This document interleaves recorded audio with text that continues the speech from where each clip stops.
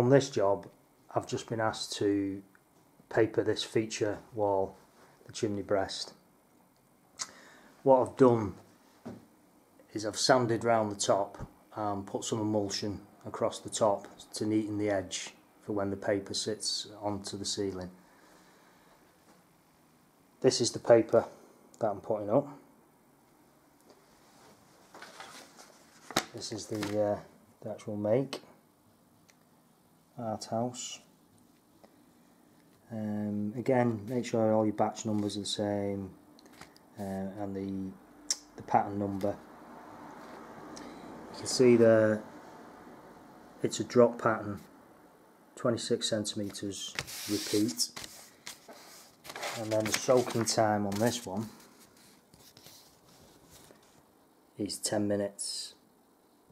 There. So I'll just show you how you cut and measure your lengths. But first of all, you need to find the centre of your fireplace and plumb a line down. Sometimes you offset the line, so it's not in the centre, but it always depends on the pattern. Double check your pattern first to see where it lies on the wall, and then that'll determine whether you go from the centre or you offset it by half. On this paper it's not going to matter too much where I have the cut against the ceiling, because I think wherever it goes we're going to end up going through the flower. So what you want to do, measure the length of your wall. On my first two pieces are 6 foot 5 inches. So on the 6 foot mark, I just bend it back, making sure everything's nice and straight, and measure your 5 inches. And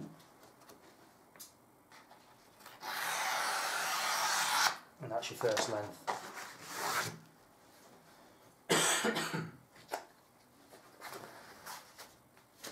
Usually what you do with a drop pattern is you work 2 rolls at the same time, and so my next length will be coming off my next roll. It usually saves on waste of paper.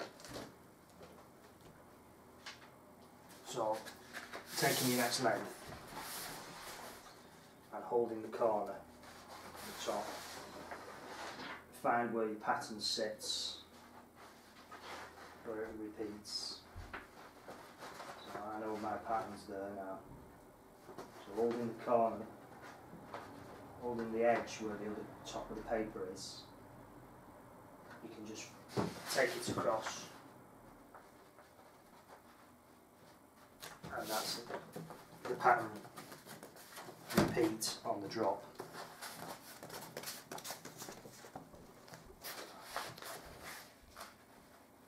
Making sure everything's in line. Pull the other one over.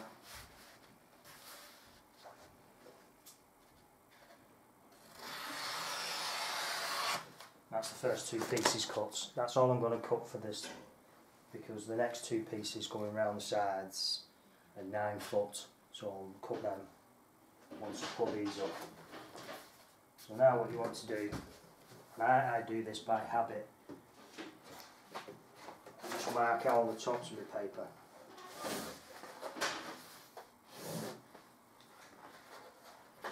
A little bit to trim off that one.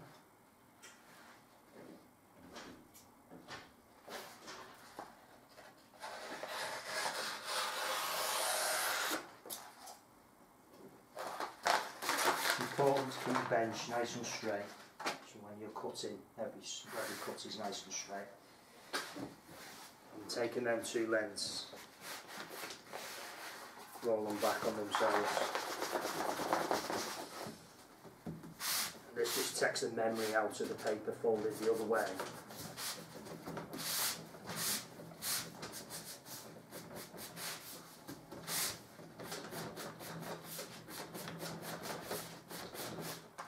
So now when you fold it out, roll it out, it doesn't roll back on you.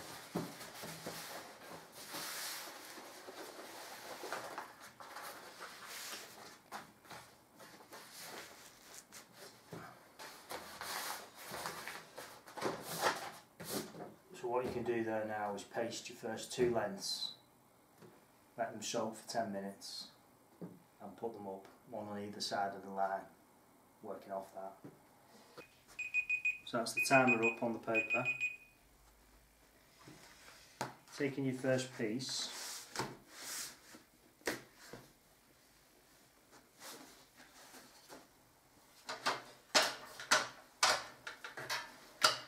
following your plumb line that you put on.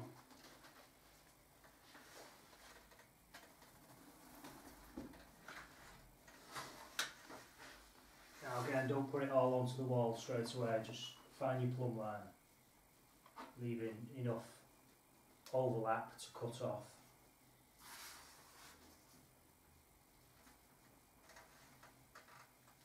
Once you're happy with the plumb line, use your paper hanging brush from side to side, making sure you don't get any paste on the front of it.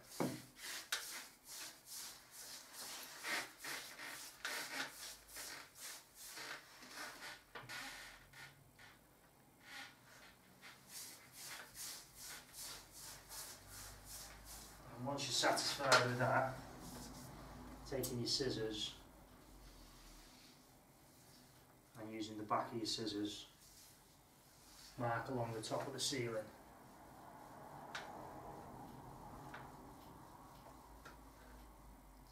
And that should leave a line on the back of the paper which you can follow.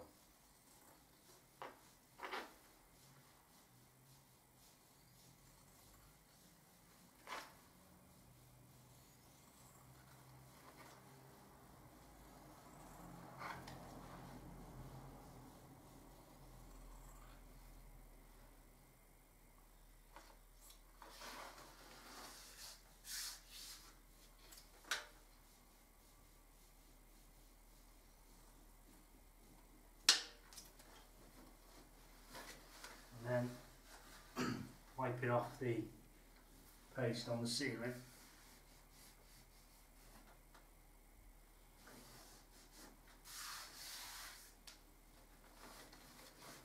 Just wipe any bubbles out.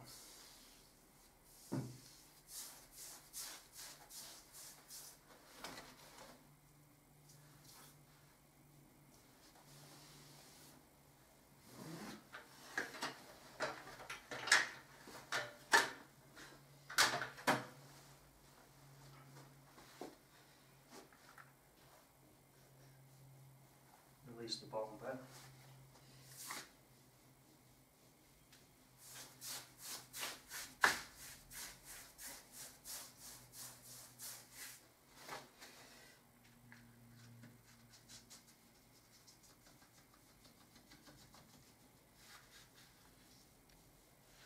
Again, first of all, see if it will mark with your scissors.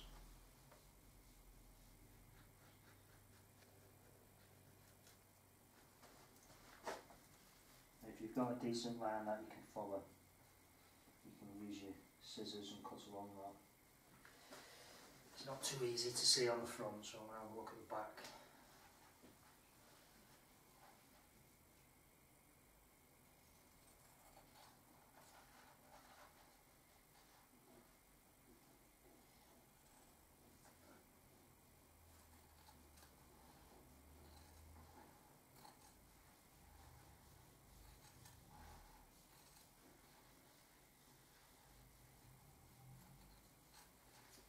You can use a razor blade sometimes, but you have a tendency to tear the paper and they don't leave a neat finish. I prefer scissors.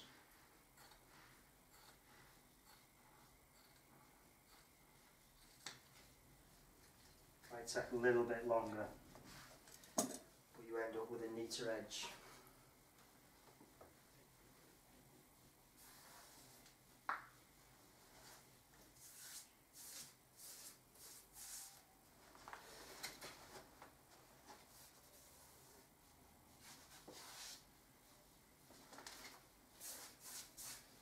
Because I've pasted 2 lengths, I can go straight with my next length.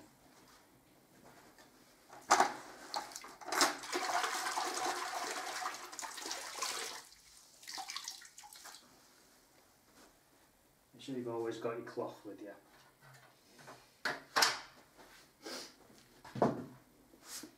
Second length. Again, not allowing it to drop onto the floor. Allow it to drop onto your foot so you break its fall. Not putting the paper all on the wall. Find your pattern where it matches.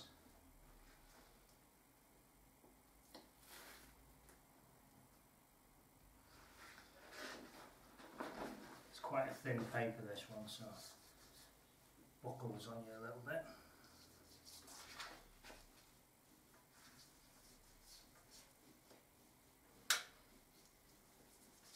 It's not too bad. You're better off having your pattern matching at eye level than right up here and it not matching here. If you find it's slightly out, always match it at eye level.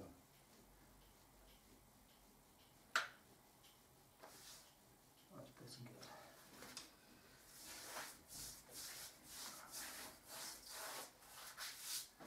That's why it's very important to get your soaking time right, so every length is matching correctly.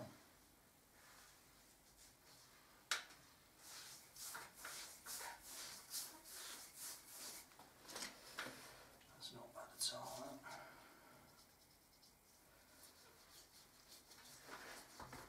Nice paper for hiding the joints as well there.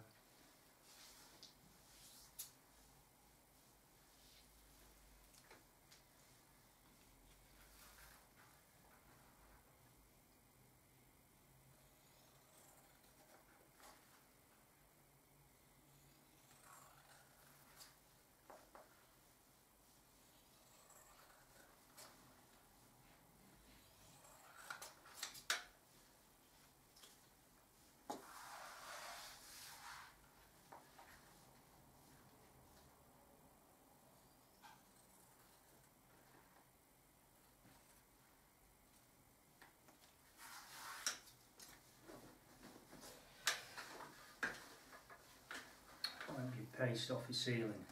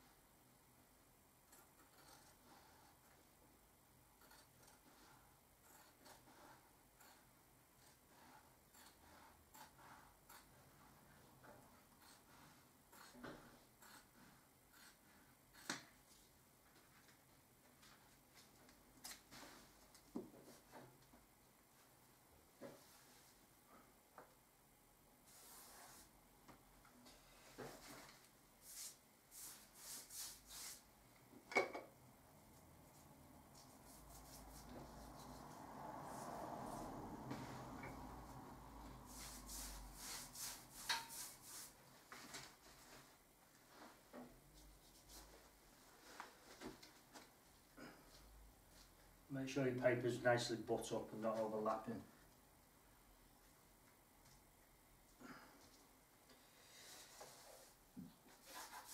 And then just, once you're satisfied with it, just leave it alone. It always looks funny when it's drying out. You've got to just look at it when it's dry.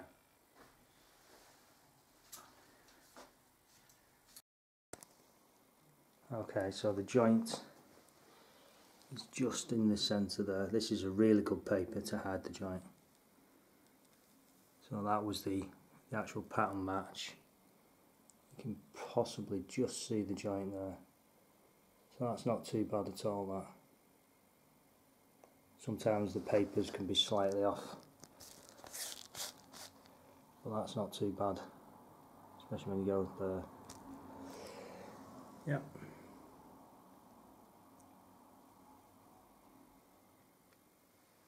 And across the edge of the fireplace. Nice and neat.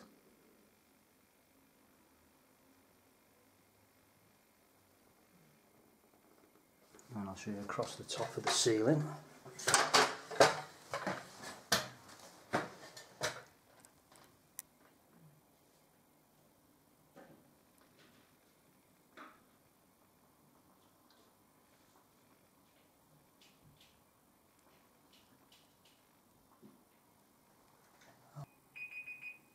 So that's the next piece ready.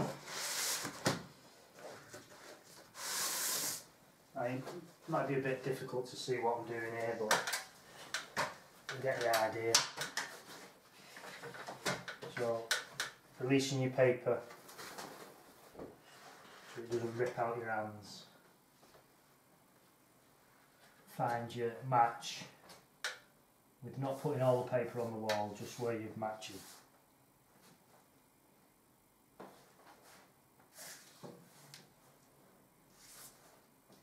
Again, always try and make sure it's matched more in the centre than anywhere else. It's not too bad.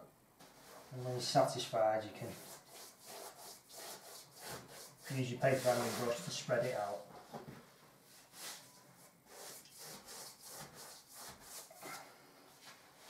And what you need to do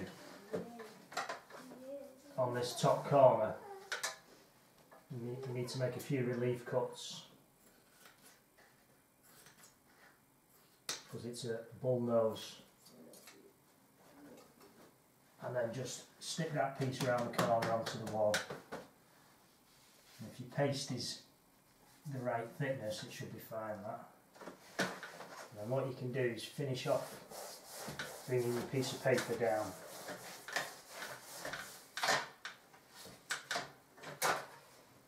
So, working around this area, release your paper. And be careful when you release this because it's tucked around the side, it can rip. Make sure it's nicely butt up. And then finding the corners of where you need to make your cuts.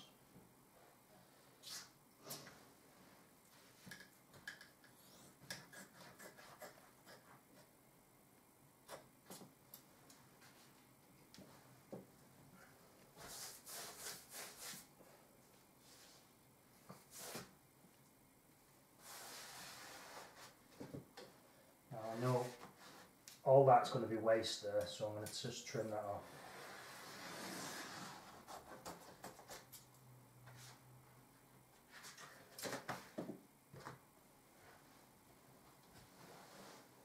So it actually goes around the cupboard here and around the skirting, so again making some relief cuts on the corners.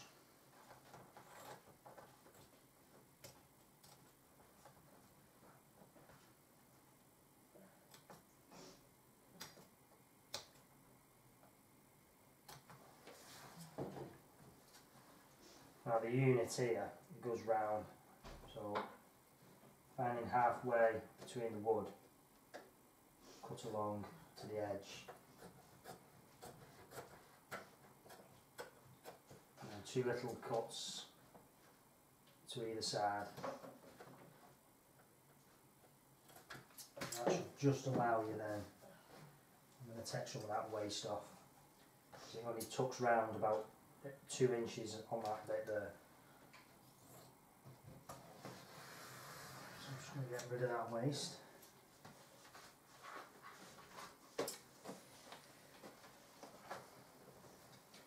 Now coming back to this corner,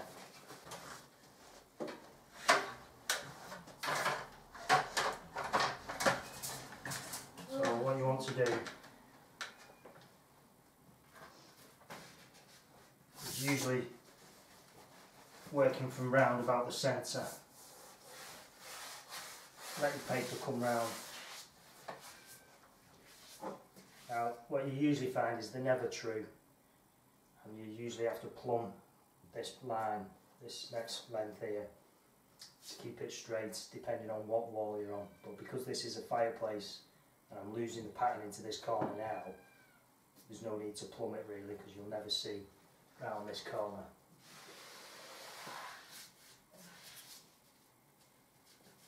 Jake, where have you gone? Jake?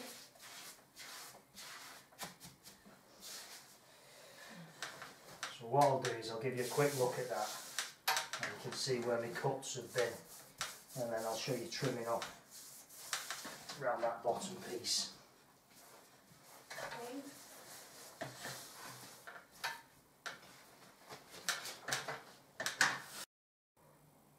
So that's the cut on the corner you need to do. So then you can get this piece to come and sit round, and then at the bottom it's a lot more difficult. There's a relief cut there to allow it to come round, and then there's another relief cut down here to allow it to sit into the skirting board. There's a relief cut there to allow it to go around the corner. There's another relief cut being put in here, so then it sits round. So I've just got to trim off the paper there now.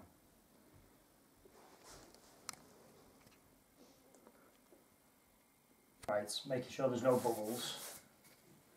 Pattern's nicely butt up. You can start marking your paper round.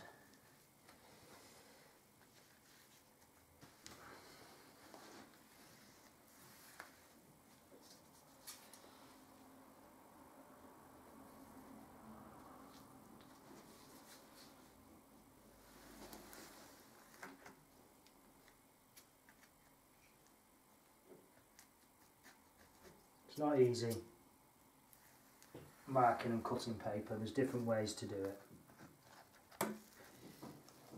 So I'm going to cut down the back of the paper there because I can follow the line nice and neat. There's no need to put any pencil marks on this one.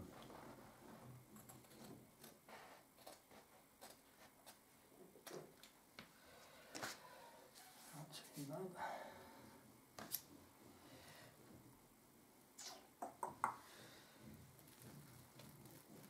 Trying to not rip the corner there, so I'm just going to, I can just about see that going up there. So.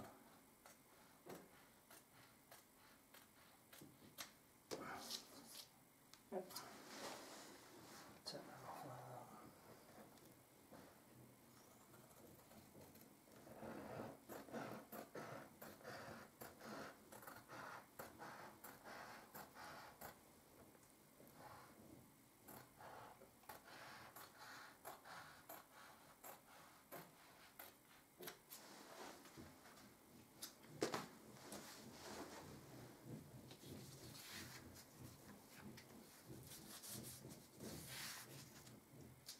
You want to wipe paste off things before you use your paper hanging brush, otherwise you'll get your brush covered in the paste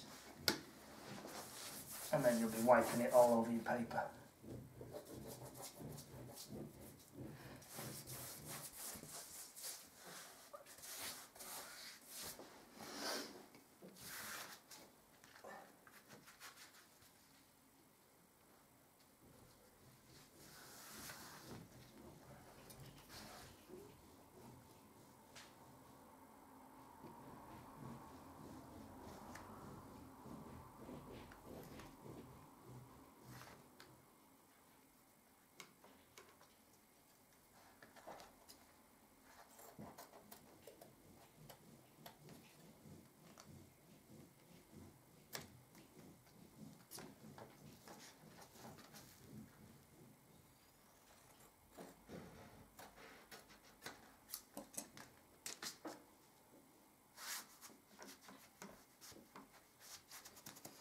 Okay, that's basically it. I'll show you the finished job now.